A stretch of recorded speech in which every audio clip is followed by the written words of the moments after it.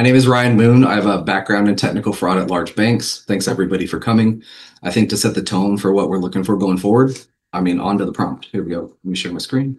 The basis of this prompt is around for 2 decades I've worked in fraud. We've observed a lot of what we used to call miscreant jargon or the miscreant dictionary. They get obsessed with words like firstly, for talking about furniture, bad spelling, weird grammar, reversed adjectives. They say things like red car red instead of red car. The bad spelling is going to go away as more and more of them use LLM, just the same as we're using LLM. We're in a cat and also cat type deal. But that's the basis of where this prompt is coming from. I don't know if the prompt is very visible. My screen is black on white, but it should be. But the essence of it is, let's utilize the thing that the LLM is good at. Give me a yes or no answer to the following question.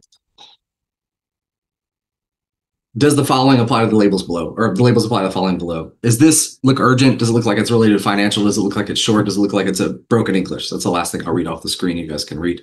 The idea here is we want to make sure that we are buttressing traditional profiles. Those of you who know me know that I've written an unending number of 60-word peakeries that look for things that are miscreant dictionary-like. I've written a lot of snort, a lot of Yara, a lot of peakery. These tools are extremely poor at detecting social engineering-based attacks, especially if they don't include attachments or links. And a lot of what we're going for today is attacking that. We're attacking it in a style where we want to use as few tokens as possible. Unlike other people who are talking today, I have a cost to my tokens. I'm very aware of that cost. So if I can accomplish what I want to accomplish in 10 tokens or less, which this does, that's great. I can run it on very cheap hardware that pumps out thousands of tokens a second, and it's great for the volume that I'm currently dealing with. In addition to that, we can manipulate things like top P sampling or low temperature, move the temperature down as opposed to up, because repetition in this case is good. Again, we're leveraging the thing that LLMs are good at. So in this case, we look at the email prompt that comes in. Everybody on this call and everybody watching is probably familiar with it, which is like, hey, give me all your bank credentials, right?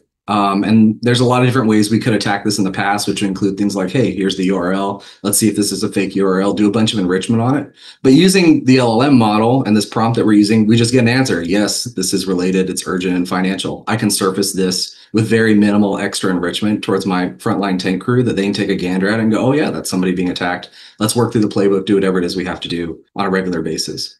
The LLM is very good at language connotation and relationships between words. This is a situation where the innate inaccuracy that LLMs are known for is actually a benefit, not a deficit. The prompt here that we're looking at basically focuses on fake bank updates, fake bank prompts. Also, it solves the go buy the boss stuff variants, which we'll go over in a second. And of course, we add broken English because this is really where the LLM is a superstar. It saves me from having to continually update lib elements of style or lib proper English or whatever it is we're working on today. If we go through the next one, we can see a negative very quickly. This is just, someone reaching out for a contact. They may be annoying, and I don't necessarily want to talk to Arvin, but this is not something the LLM thinks is a threat or needs to be surfaced. Same thing with the next one. This is just a random person attempting to get my business, and I don't want to do business with them, but it's also not an attack.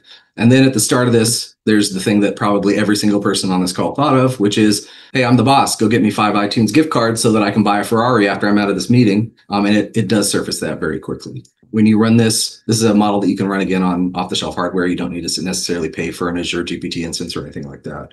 There are a lot more versions of this. Once you start to think of these as a collection of ideas that form a scam or form a type of email you want to look at, you can think of like a lottery scam. That's just prize plus tax plus urgent. The relative scams where they're dealing with grandmas or things like that, that's just family relationship plus holiday or birthday plus presents or gift cards. Or the survey scams where it's survey plus shipping fee or tax plus urgent. And so you can do a lot of combinations of these. And that's it. That's my first prompt being shared with you. I appreciate that. No, I use Perplexity because running it on my laptop is slow. I think even on my server here, which doesn't have a GPU in it for it, it's like 10 tokens per second, right? So that's not really what we're talking about. I'm talking about, I think corporate-wide, we average about 10,038 or so messages per second. And so we need to keep track at that speed. But I'm not dealing with, like, if you work at Gmail, you're like, ha, ha, ha, we did this 12 years ago. But working at a bank or dealing with customers that are banks, that's really, really what I'm talking about. I do think we need to start a GitHub for sharing this, by the way, where you just link to other people's GitHubs so that if someone can just click and see the prompt without having to email me or check Twitter.